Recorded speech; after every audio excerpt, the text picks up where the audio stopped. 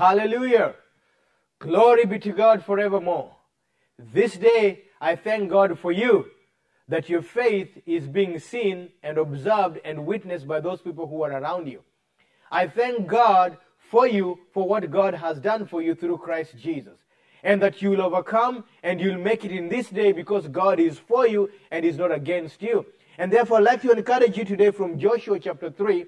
And in Joshua chapter 3, God had already spoken to Joshua after Moses' death, and he has told Joshua that you are the one whom I'm going to walk through to go and help the children of Israel receive an inheritance in the land where I'm taking them.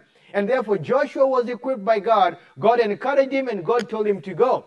And now Joshua had to do the thing that God had asked him to do. And so when you come to Joshua chapter 3, Joshua he rose up early and he set into place the people as God had instructed him. But in verses 4, it says this. No, in verses 4, it says this. Let's read verses 3. It says, and they commanded the people, saying, when you see the ark of the covenant of the Lord, your God, and the priests, the Levites, bearing it, then you shall set out from your place and go after it. Yet there shall be a space between you and it, that is the ark of the covenant, about 2,000 cubits by measure. Do not come near it, that you may know the way by which you must go, for you have not passed this way before.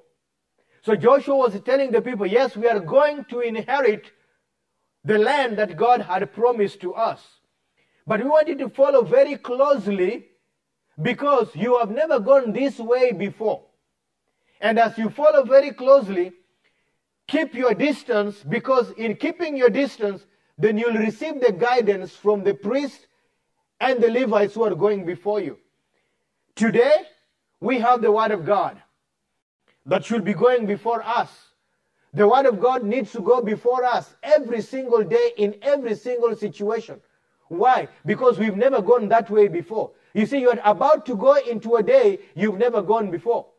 You're about to go to a business you've never gone before. Yes, you're familiar with that job or with that business because you've been working it, but not in this particular day. And therefore, the Word of God is encouraging us today. You have never gone this way before. So let the Word of God be a lamp unto your feet and let it be a light unto your path every single day, because you've not gone this way before. Yes, you've carried out the activities like this before, but not in this day.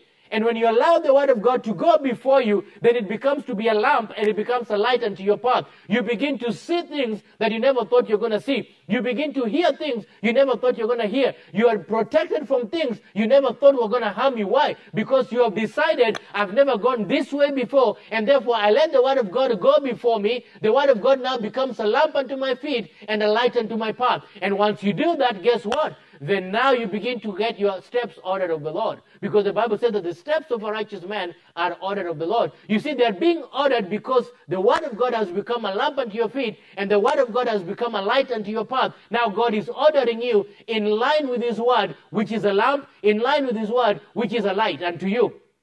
Therefore, today I'd like to encourage you, let the Word of God be a lamp before you and a light before you, because you've never gone this way before.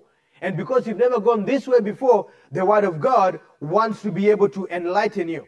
And therefore, never run without the Word of God.